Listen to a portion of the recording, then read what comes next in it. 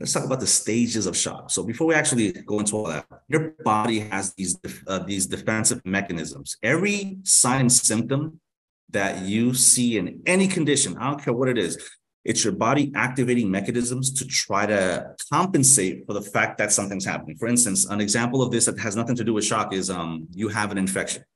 Why do you have a fever? That's your body trying to eradicate the microorganism by increasing its temperature.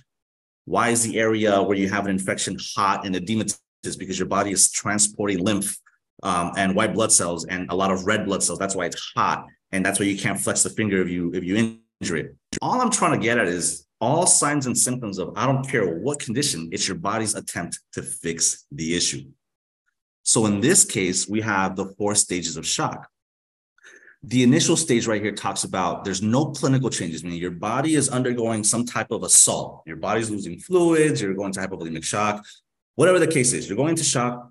But in the initial phase, there's no systemic symptoms because your body can still perfuse organs adequately, meaning your body can't register that you're experiencing this shock yet.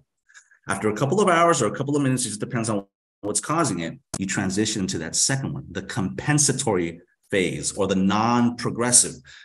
Compensatory means your body is compensating. It's trying to do something. And because you're not perfusing your tissues well, your body releases a gang of epinephrine, your catecholamines, your adrenaline.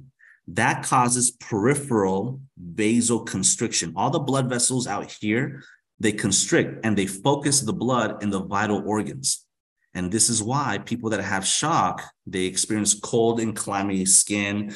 They develop tachycardia because now your heart is pumping faster to be able to compensate for the lack of fluids that you have. So it's trying to pump the blood a lot faster so it can perfuse the tissues. So that is your compensatory or your non-progressive phase. Your body attempts to maintain hemodynamic status and stability. Your heart rate will go up, your respiratory rate will go up, your hands are cold and clammy. You may start developing diaphoresis all over your body. But one of the main features of the compensatory phase is that it's compensating, meaning it's still providing perfusion to the organs and tissues. Your level of consciousness is still intact. Your blood pressure is still relatively normal. But if you continue to lose blood, let's just say that hypovolemic shock is the example that I'm going to be using for all of these. You're still experiencing the issues that's causing shock. Well, there comes a point where it doesn't matter how much your blood vessels constrict on the extremities and how fast your heart is beating. You're losing too much blood. You're not going to perfuse the organs. At that point, you go into what we call the progressive phase. The mechanism in the compensatory stage begins to lose their ability to maintain hemodynamic status. At this point, your blood pressure will drop into a level that's no longer conducive for hemodynamic status. What I mean by that is you're not perfusing the tissues. This is when the patient starts having a severe level of consciousness change. They're no longer responsive or they have a dramatic change and they become hypotensive. Usually the systolic is less than 100. That's the progressive stage. If nothing is done, then we go into what we call the refractory period. And the refractory period is the point of no return.